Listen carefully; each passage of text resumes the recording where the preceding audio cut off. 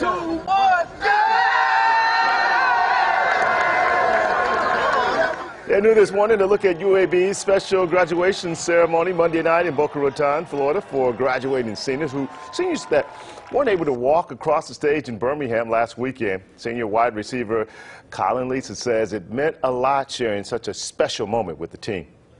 School is number one, and so to be able to graduate from a great school like UAB and to be able to do it in front of and with our teammates and, you know, down here with the bowl game and it all tied together, it means a lot. 15 senior football players graduated last night. That is a great scene right there.